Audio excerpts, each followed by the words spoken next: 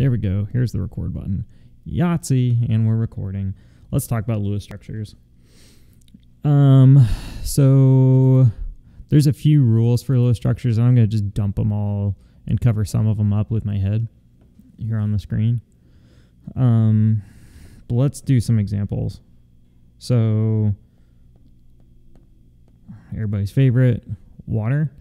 Now you had that one written out, and from all this stuff, real fast version of this to just get everybody caught up is count your valence electrons, valence from your atoms. So hydrogen has 1 apiece, and then your oxygen is going to have 6. And we know that the oxygen has 6 because it's in group 6 on the periodic table. You don't count up the total number of oxygens or electrons. You're only counting up the valence ones. So everything that's a core, we don't care about. So you can really just count up that group number. Or I guess it's in group 16, if depending on which periodic table you're using. It's got 6 electrons on it. You just take if you look at it and read it's in group 16, just subtract by 10. Really fun. So then if you do the dot system, you could draw out 1, 2, 3, 4, 5. You could draw out your electrons around an oxygen like that. You could draw out an electron around your hydrogens like that. And because this is a covalent species, we say that everything wants an octet. Octet means it's got 8 electrons around it, preferred. That's not how you spell preferred. The reason that we say it wants 8 electrons is because it gets it to the noble gas valence electron configuration, which is more stable. It's energetically stable. So that's why it wants to be that noble gas configuration. It's not because it thinks that neon is cool. It thinks that it's energetically favorable. So to get to 8, hydrogen needs to only get to 2 because it's trying to get the same configuration as helium. To get there, you need to share electrons. So we could share electrons right here, and we could share an electron right here. If we do that, we then get something that looks more like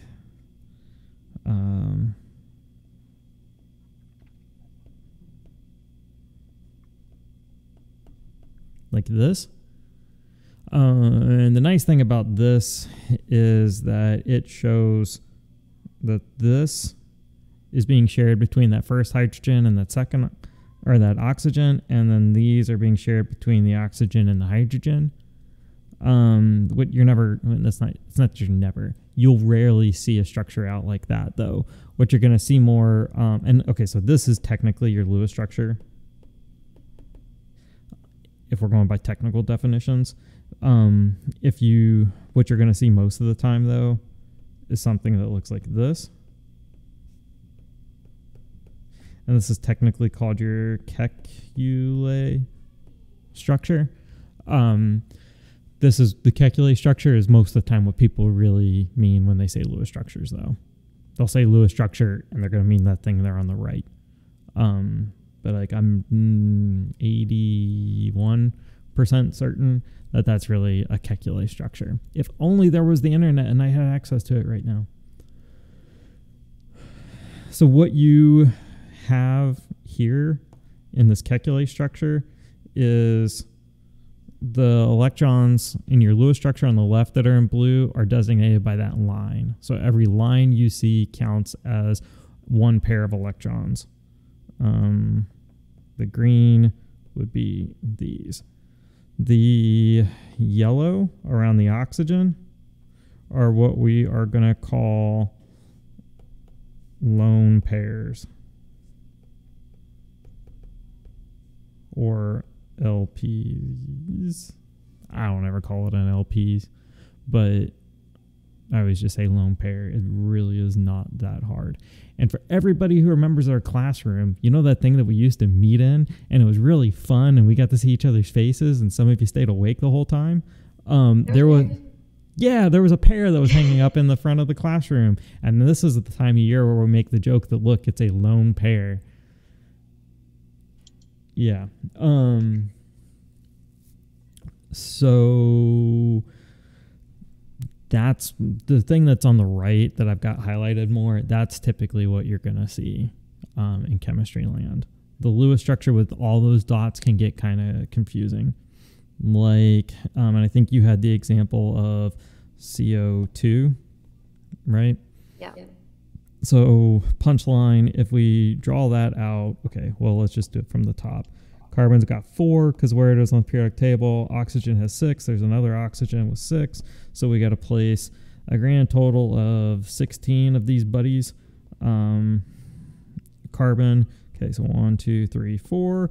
Oxygen. We put carbon in the center because it's our most electropositive atom, which is the opposite of an electronegative atom. You usually put the electropositive thing in the center. And you always put hydrogens on the outside. There you go. Oxygen, 1, 2, 3, 4, 5, 6. 1, 2, 3, 4, 5, 6. Now, if you're like a high school chemistry teacher, you're probably getting ready to like crucify me because of the way that I drew the dots on there. Most of the time they say like draw the dots and you do like one side at a time, and then you go back in and you fill it. It's like, cool, great. I just know the next part of this problem, so I'm skipping that jazz because it's not that crazy helpful.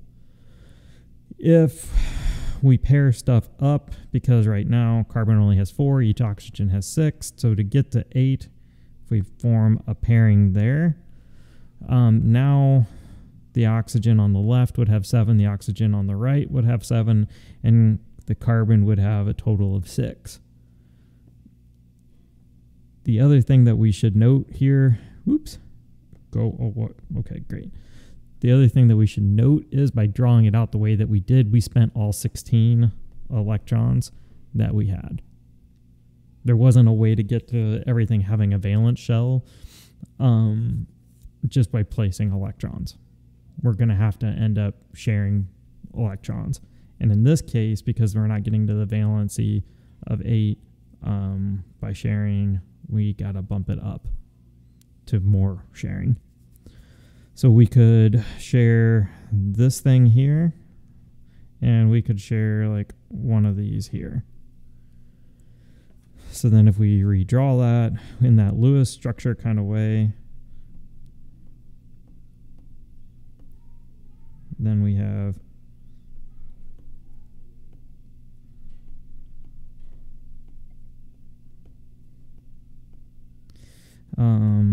and like I said, nobody ever really truly draws it like that. What you would end up with is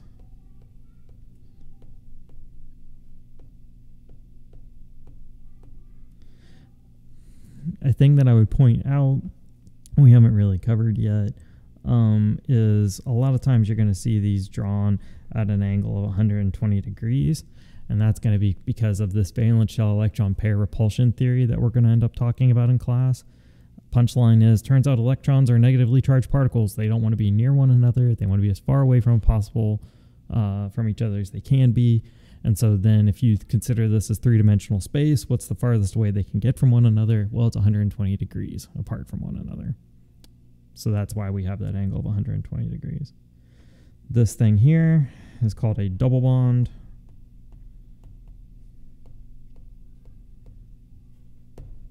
And we can have triple and quadruple bonds. You're not going to see a quadruple bond in this class. You might see a triple bond. In order to have a quadruple bond, you got to have d orbitals that are forming that quadruple bond. You're not going to form them with the elements that we're going to be focusing on most of the time. So this thing over here on the right, that Kekulé structure that we all call Lewis structures, that's the preferred way of drawing that out. You had one more. You had O3 2 minus or O3 minus? It's just O3. It's just O3? Really? Oh yeah, Yeah. that's right. So this is ozone. And when we draw out the Lewis structure, it's going to make a lot more sense why it's so dangerous then.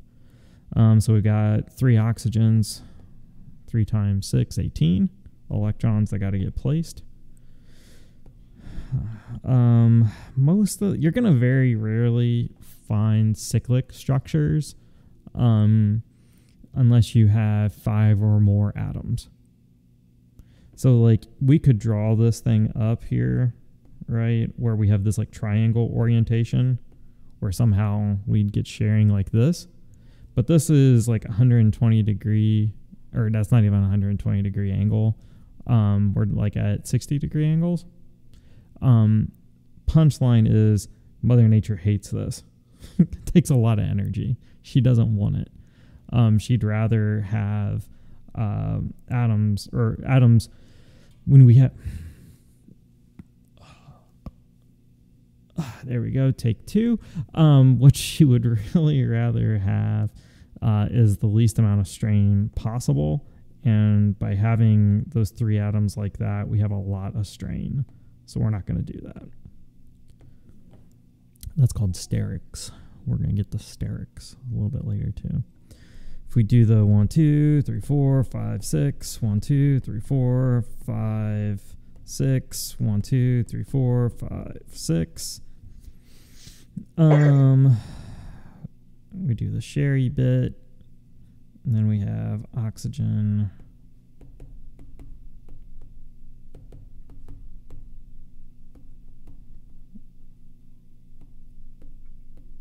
Okay, this one now has 8 electrons. That's cool because it's got 2 from each lone pair, and it's got 2 lone pairs, so a total of 8. The ones on the end though have 7. And the 7 electron bit is not cool. So it's like the 2, 4, 6, 7. Right? So the octet is not satisfied, which means then we need to do more sherry bits. All right. But it's going to be weird when we start sharing stuff. So here we go. Oops. So if we... Oh, look. Kid's got tomato sauce all over me. Good job. So we've got... So if we took the electron here and we make a bond with it down here, and that means one of our electrons from like here is now going to be used in this bond. So you could think of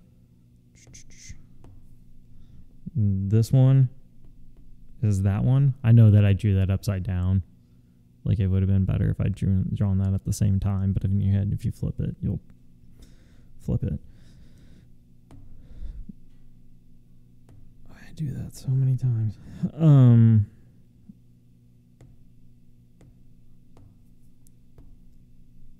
Wrong color. There we go. Let's go. Okay, so now the one here has 8. This one, though, now has 1, 2, 3, and then with the bonds, 4, 5, 6, 7, 8, 9. That's too many. So that is not cool. So this is where things start getting nasty. Because if we do another similar kind of sharing thing here, and we try to share like this one with this one, we'd end up with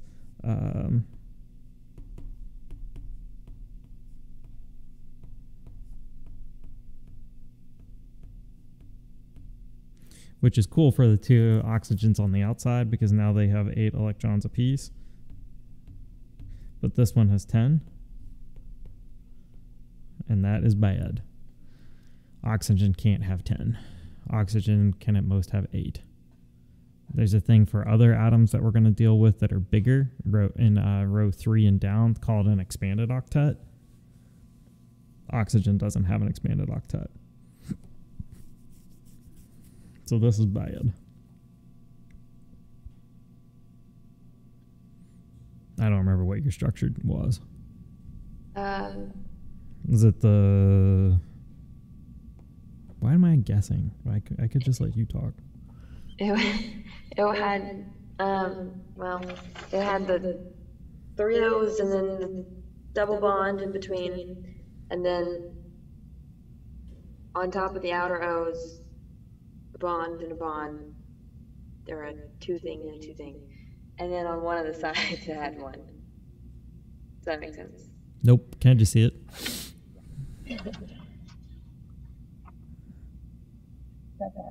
Okay, so you had, and let me draw it real fast. Let's turn the, you had that.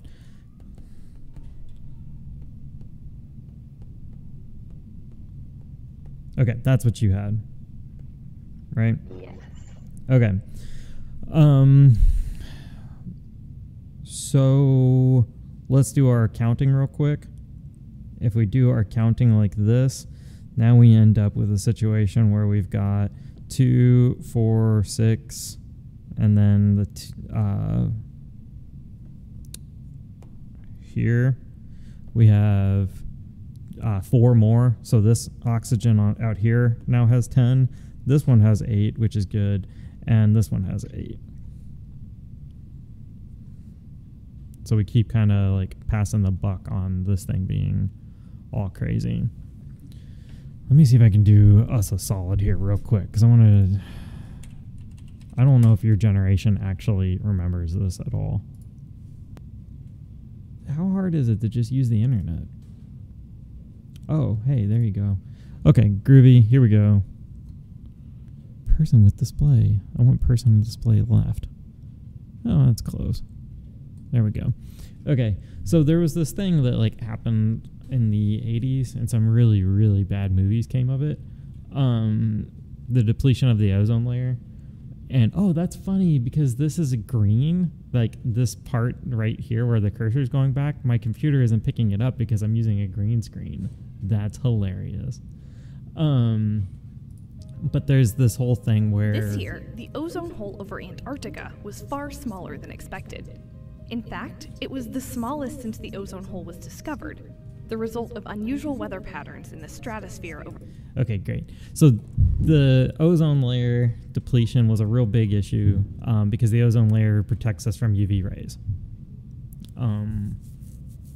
Chlorofluorocarbons and a lot of stuff that people came up in the 70s and the 80s rapidly depleted it. And when we outlawed those things, turns out 30 years later, 40 years later, things started getting better. So ozone is this kind of like really bad molecule to have down at atmosphere level.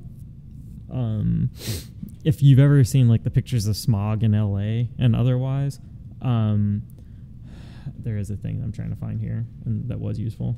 Ozone causes bad breathing problems. It's like it reacts with like stuff like in plastics, like over here, and it causes a lot of chemical damage. It's highly reactive. If you've ever been in a gym, that was the word, gym, and a locker room, and you've like smelled a really foul smell from like all the bacteria and whatnot, that because it never got cleaned out, but then you come back like a day later and it smells differently bad, but it doesn't have that bacteria bad smell. They probably put an ozone generator in there because ozone generators are really great at, like, ozone's really great at killing bacteria. So a lot of times you will use that legitimately in a gym environment where you need to kill bacteria. So it's got its purposes, right? You just don't want to breathe the crap. So what has that got to do with any of the stuff that we've been talking about? And we'll just do it this way. Okay. So here's our structure of ozone. Okay. And then I'll move out of the way here in a second. So when we drew it up, we kept coming up with structures where oxygen had 10 electrons around it, right? Nope, that wasn't the right one. There it is. Let's go. We kept drawing structures where we had 10 electrons, and oxygen can't have that. It can have at most 8. What we end up finding out is oxygen does this thing where one atom around it is going to have 8. One atom around it is going to have 8. And then one of the atoms, like this one, is going to have more around it. But it doesn't stay that way. It's going to pretty quickly pass that electron density around. Because we've got 2, 4, 6, 8 here, and we have 8 here, and we have 8 here. So I said that wrong. Let me try that again. Let's go back to because I might be able to explain this a little better. Wow, I'm having a hard time today with, there we go. Like, ha ha ha, I do technologies. Okay. We drew this thing right here as our last example. Can't do that. Not legal. We got to get where it's 8. When we first started, we did this. Or actually, when we first started, we did this thing right here. And then we went down to this thing right here. The lower left-hand corner down here. The reason that we said that this was bad was because of that, where that red arrow is pointing at that electron, because we had 9 total electrons there. What we didn't do is just give this oxygen on the far left that single electron.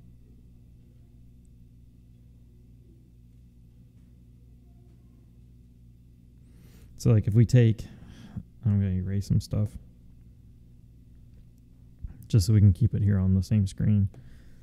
If we take this and we come back up here,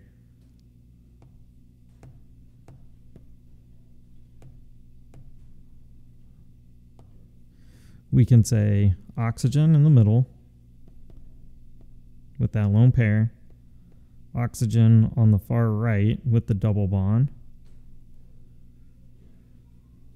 single bond, oxygen, lone pair, lone pair, lone pair, lone pair, lone pair, and this one is still this one down here. But we take this thing, the one that's in red, and we're going to put it right there.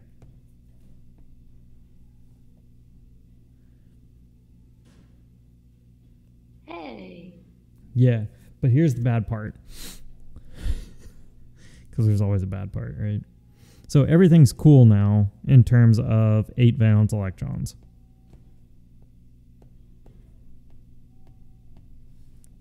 Everything's cool there. There's this thing called formal charge.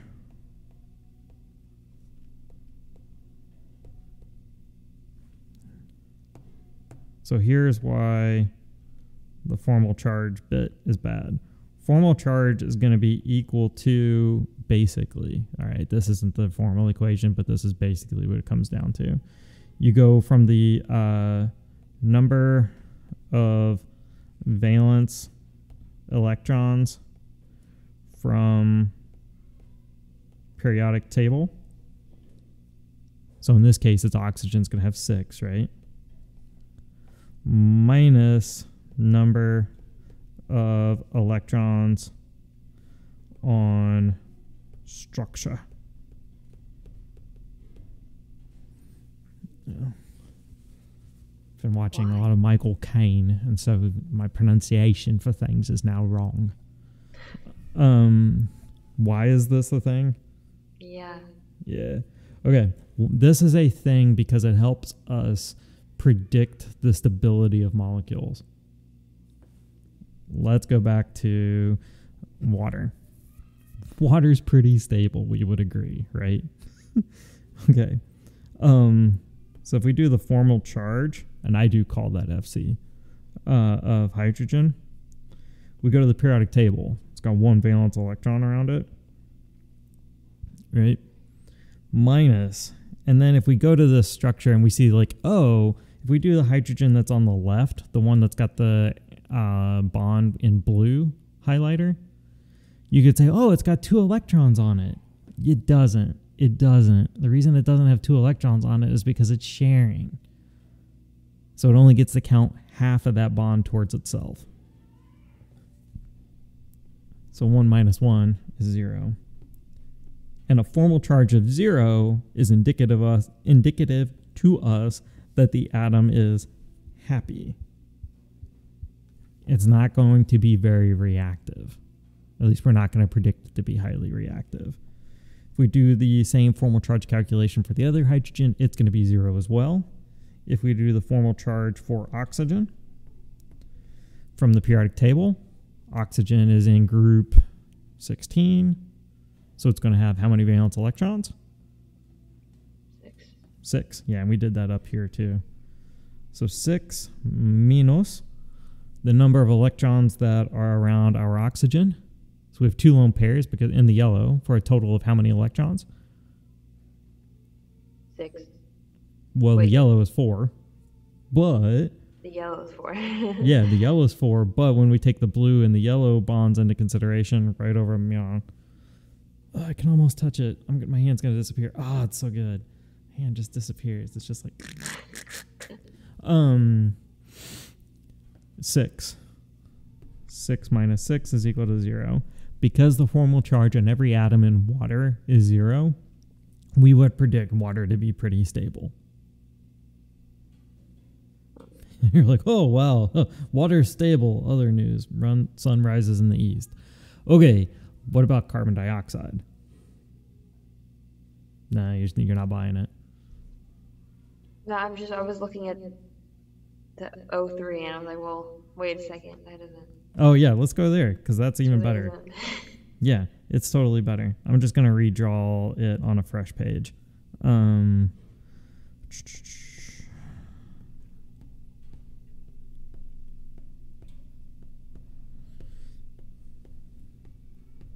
Yeah. Okay, so to help you with this, I strongly suggest that you label your oxygens as like oxygen 1, 2, and 3. So then when you go down and do your math, you do your formal charge for oxygen 1. So you can denote all of the formal charges in a couple of ways. This will be the first way. So oxygen is 6 minus how many electrons does oxygen 1 have around it? 7. 7, that's right. So our formal charge here is -1. That means that oxygen is not happy. That oxygen is not happy. It would like to get to 0 if at all possible. Okay. How would that be possible? How can it get to 0? I'll show you. It's really fun. Oxygen 2. It's not that bad. I'm saying it's fun. It's actually not that bad. Right? Like sometimes when I say it's fun, it's really terrible. Here it's like it's fun and it's fine. Okay. Oxygen 2 minus how many electrons does oxygen 2 have around it? 5. Yeah. Okay. If you see 2 atoms right next to one another and their formal charges are opposite of one another, so like one's a negative and one's a positive, bells should be going off in your head. This structure is not stable. If there is another way to draw out that structure that follows the rules and gives you formal charges that are not opposite of one another, right next to one another, that's a better form. That's a better structure. This is telling you that this is unstable. Formal charge on oxygen 3, 6 minus 6, 0. So oxygen 3 is like, I don't know what the problem is. I'm fine. But oxygen 1 and 2 are not having it. It's this whole thing right here, these charges, that makes ozone so good at oxidizing things and reacting with things.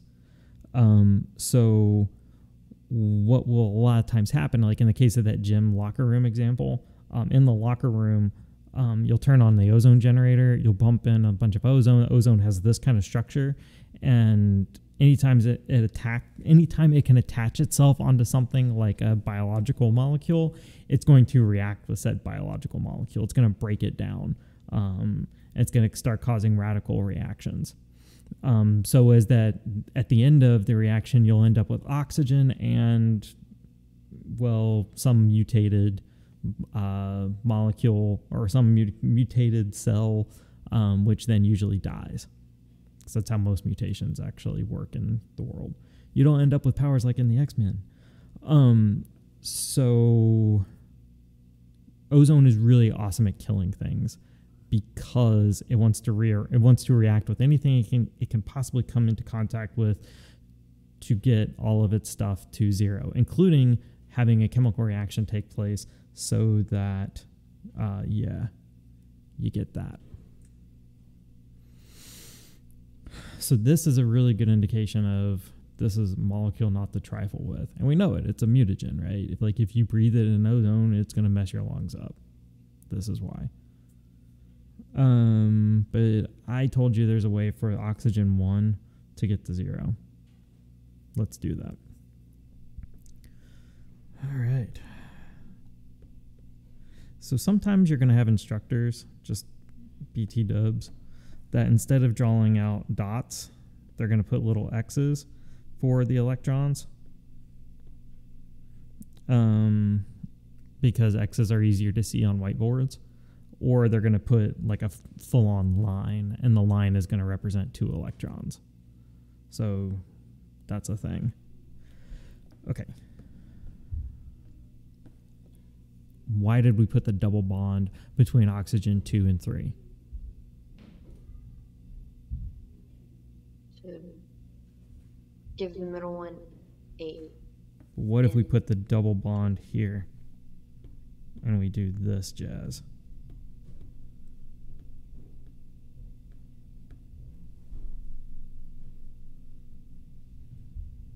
It's just backwards. Yeah, it is backwards, except for this is still oxygen 1, this is 2, and this is 3. Yeah, but then what about 3? Okay, yeah, now 3 is like, what the heck? Now 3 is in a situation where it's got a positive 1 charge, right? Yeah. Yeah, and so what we have here is a situation where we need to really think about what this drawing is representing. Okay? What this drawing is representing is a picture for our crude minds to visualize where electrons are, or a way to communicate with one another what we think a structure of a molecule is going to be. And it's crude, right? It's way better than drawing like stick people.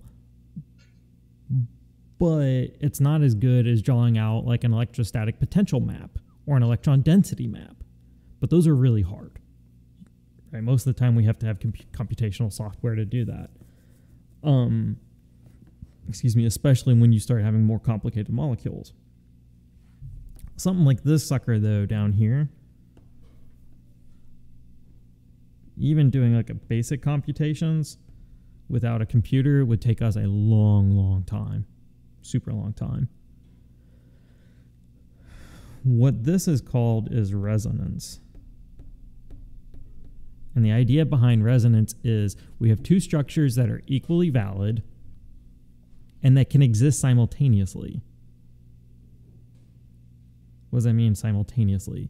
It means the electrons are flowing around this molecule nonstop. There's no reason that the electron that is in green here is really on that oxygen. It's really in an electron cloud that's floating around the entire molecule. That's really what's happening. So this electron that's in green really isn't on oxygen 3. We just wrote the electrons over there to denote, hey, there's electron density in this place. And that's where like this is a formalism of our, like a construct of our minds and not really what's happening. And that's why I'm saying this is kind of cool. That electron isn't there. It's free floating around the entire molecule. And so what we end up with is these two resonance structures here at the bottom that are equally valid. So if we took a time-lapse photography photo of this molecule, what we'd really end up with is something that we would draw and we would say looks like this.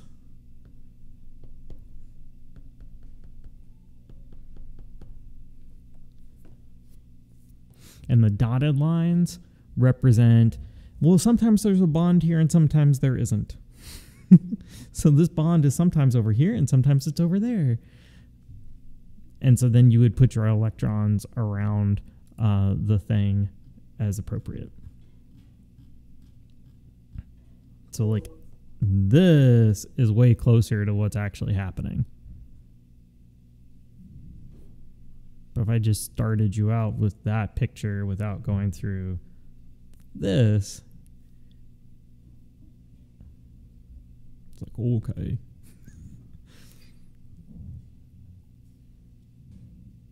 Does that stuff make sense? Yes, it does. Cool. Well, there goes Friday's video. I'm going on break. Oh my god. So other question. Yep. So, relating to ozone, stuff in the atmosphere. Mm-hmm. Okay. Also linked with the lab. If, so like, when different types of radiation interact with molecules in the atmosphere, Mm-hmm.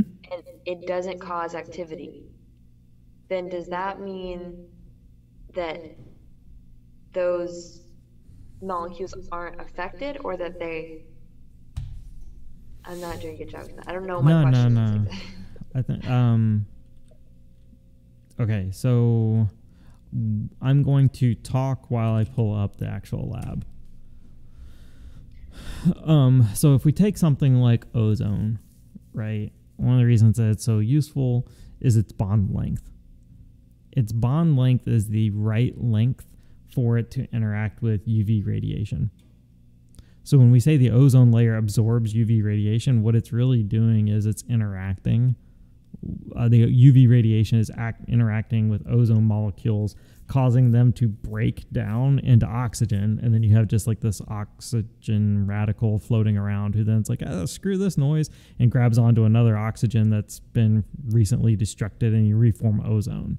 So you go back between oxygen, ozone, oxygen, ozone, oxygen, ozone. And the UV radiation that's coming from the sun is doing all that work, and so it's getting absorbed up at a higher level, so that it then isn't blasting us on Earth. If you launched helium up there, helium doesn't have a bond, and its size is such that it's not going to interact with UV radiation. So, like, it's not going to do diddly. Which lab exactly is it? The molecules and light? Yes. Mainly, it was whenever I did this simulation to like put different types of radiation onto the molecules or whatever it was. And then it asked right after that in part 3, letter A, about like what that means in terms of like the ones that you would find in the atmosphere. Okay, Like, part 3, letter A, this thing right here. Examine how different photons. right below it. Yeah. Right below it. Yeah. Which Okay, is what so- it means in terms of atmospheric stuff. Yo. So yeah, that is pretty much actually what I talked through. That's hilarious. Good, thank goodness it's an HTML5 one. Okay. So stuff that's actually in. Okay.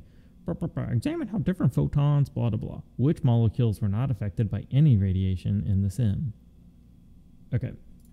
So, I don't know. Great. What?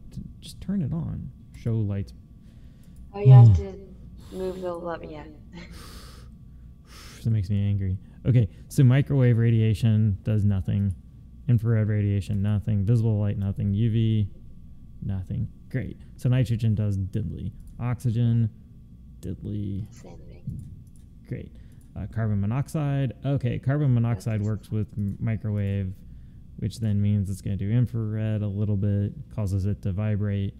Visible, it's going to do diddly squat, and UV, it's going to do diddly. Carbon dioxide. Really? It should. Fascinating. Yeah, I was going to say, it better damn well do infrared radiation. That's what we teach. So that makes it true because we teach it. Ozone, great. Oh, hey, look at that. What is with that? What? That threw me for a loop. Oh, that's exactly what I was talking about. I wish there was a way to slow it down. Okay, so yeah. Okay, so remember a part where I said that UV radiation hits an ozone molecule and then it causes the ozone molecule to split into oxygen and then like a little radical oxygen floating around? Oh, yeah. That's literally what it was. Oh my gosh, I know a thing. It's crazy. And so then it like floats away. But this thing over here doesn't go long before it hits and runs into another oxygen. And then it reforms ozone hopefully up in the right part of the atmosphere. Which is awesome because then you have the ability for that newly formed ozone to also get blown to smithereens, because when it gets blown to smithereens, it absorbs UV light, so less UV light hits us, which is a good thing. Yeah. Does that make sense? Okay. Yes. Yes, it does. You just saying that? You're just saying that. No, that makes sense. I understand more of what's happening when looking at this simulation, because I was kind of just writing down what nitrogen I saw dioxide does it too. making up stuff. Oh, right, yeah, Alright. because this is another one of those greenhouse gases. That's not what I wanted. Okay, return. Slow down, Chief. Seriously, you are the worst. Oh my gosh. Okay, great.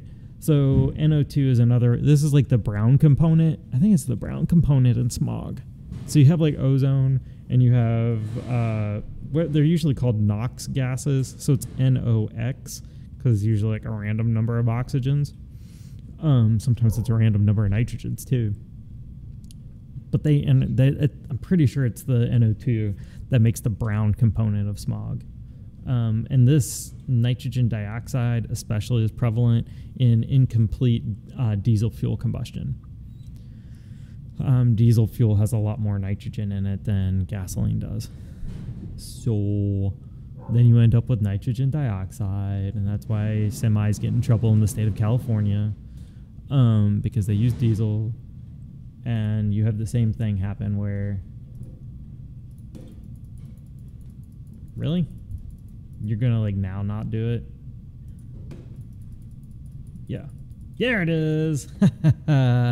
It absorbs it. And so then you have nitrogen monoxide go float away. And then you have a free radical oxygen left over. And free radical oxygen is terrible. It like wreaks havoc. It's so bad. That's the thing that does the killing. Like with the ozone. I mean, ozone does the killing too. But yeah, free radical oxygen is so bad. That's why this is literally the species that they tell you to eat blueberries and other antioxidant foods for, because sometimes when you eat less good foods, they have more radicals in them, and then this kind of stuff happens in your body, and then you get, well, most of the time, honestly, what happens, especially if you're a young person, most of the time is what happens if you have this like oxygen radical float around, it goes and hurts a cell, and then your body says, haha, this cell's malfunctioning, time to die, cell, and it kills it off, right? And then you're fine because it's like one of the gazillion cells that you have. But as you get older, and your body doesn't work as well, see my knees, for example, things like this actually start mattering. And so then when they damage cells, then you start ending up with cancer and stuff. And that's why they say, like, eat, plenty of antioxidants like blueberries and tea.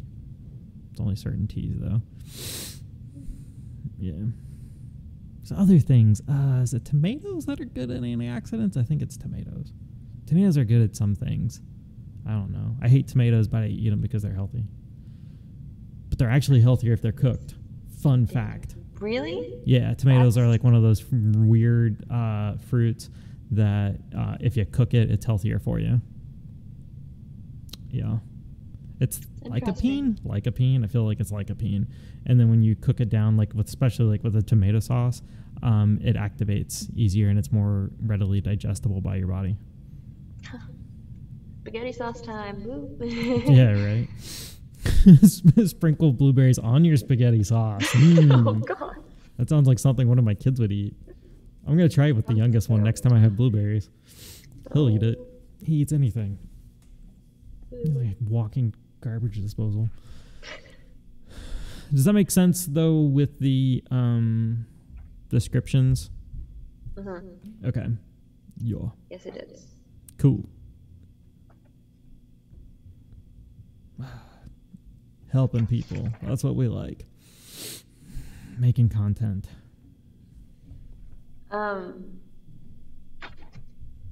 Last question on the lab, I promise. I don't care. I'm here until whenever. On the last part, like the part 3 of the whole thing. So unfortunate that these got named the way they did. Part 3 and part 5. It's unfortunate. No, because the one from last week was the most confusing because it kept referencing other parts, and I was like, I don't know what you're talking about. It was terrible, but it's okay. Yeah, we're all scrambling. But for that, do I need to do the Lewis structures for that? Because it kind of says... Oh, this was the same model that I used. Oh, it's so cool. All right. Do you got to use the same model? Is it saying to draw the Lewis structures, or is it just send you that chart? Predict how it will interact with light based on your observation in the simulation with other molecules. And then it says, in addition to drawing Lewis structures. Record your predictions in the table below. I'm going to stop the recording. Okay. So when you're doing here part 5, I think it would be really helpful to draw out your Lewis structures. If you go back to this one, and you note the molecules that interact with the various kinds of radiation, specifically take a look at their shape, but I would tell you more than anything, look at their bonding. So if you draw the Lewis structure for carbon monoxide, nitrogen, oxygen, carbon dioxide, water, nitrogen dioxide, and ozone, take note how many oxygen single bonds on there, how many oxygen double bonds, yada yada, for all these different things here. Because then when you go to this list, you could ask yourself, do I have the same kinds of bonds? And what interacted with what in here? So like nitrogen, right? Nitrogen should, well, come on. I don't got time to wait. I got all time in the world. Really? I guess that's true. Nitrogen did not get affected by anything. Yeah, I was like, okay, whatever. Look at oxygen. So this carbon-oxygen bond, in the case when it's a double bond, because it's got the two lines here, it's really nice that they made that molecule as small as possible. There seems to be something about the carbon-oxygen double bond that allows it to interact with infrared light. So if you go back to here, and if you're able to draw out a structure that has a carbon-oxygen double bond, maybe in the case of formaldehyde. So that's what that is. That's formaldehyde. Can't hint, nudge hard enough on that one, can I? Literally by... Oh, I guess I could literally say there will be a carbon-oxygen double bond there. Because the hydrogens are going to be off of the carbon, and then you're going to have a carbon-oxygen double bond. You could say, hey, that's a carbon-oxygen double bond, and the carbon-oxygen double bond and carbon dioxide interact with infrared light and visible light. No visible light and no UV light. So you could make some predictions that way. Why doesn't visible light do anything? Visible light? Yeah. Because of its wavelength.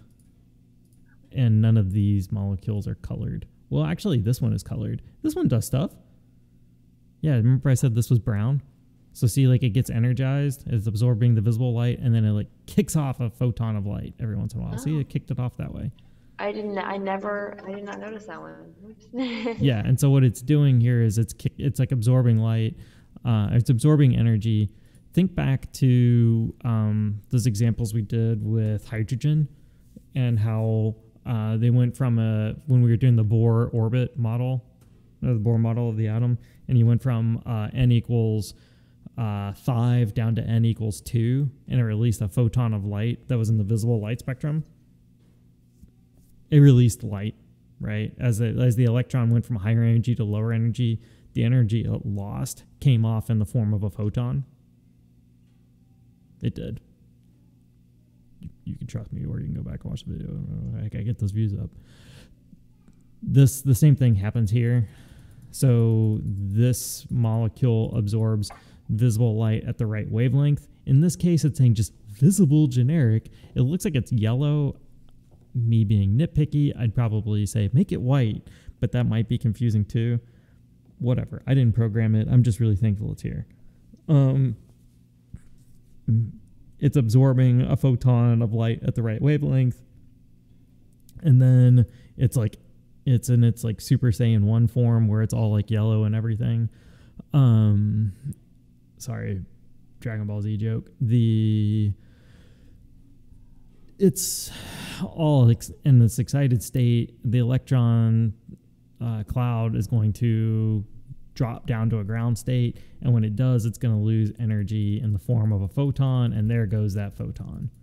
That's the one that's like deflected off here to the side. So yeah, something that is colored like to the visible eye, colored to the eye will interact with visible light. It's a really long way to explain that sentence.